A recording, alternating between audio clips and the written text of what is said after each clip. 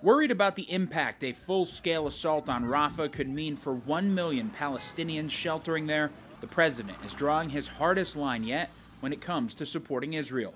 We're going to continue to make sure Israel is secure in terms of Iron Dome and their ability to respond to attacks like came out of the Middle East recently. But it's just wrong. We're not going to supply the weapons and the artillery shells used. The U.S. delayed sending 3,500 bombs that the president acknowledged played a part in killing Gaza civilians. The administration continues to push for a ceasefire deal and not an all-out invasion of the city.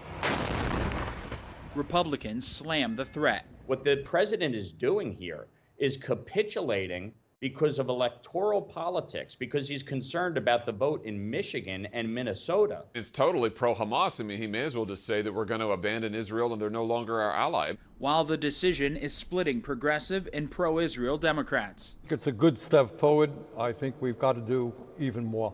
When they see America pulling back, even in the slightest, right, that is a message to Hamas of, we don't have to agree to a ceasefire. Israeli forces began military operations outside the city earlier this week. Israeli officials appeared angered on social media following the warning.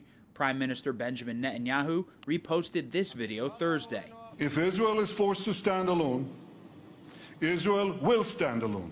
The former president called the warning a disgrace on his way into court. If any Jewish person voted for Joe Biden, they should be ashamed of themselves. He's totally abandoned Israel.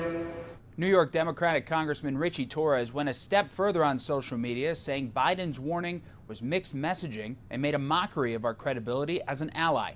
It highlights how complicated the Israel war is for the president's base. Reporting in Washington, I'm Matt Gelka.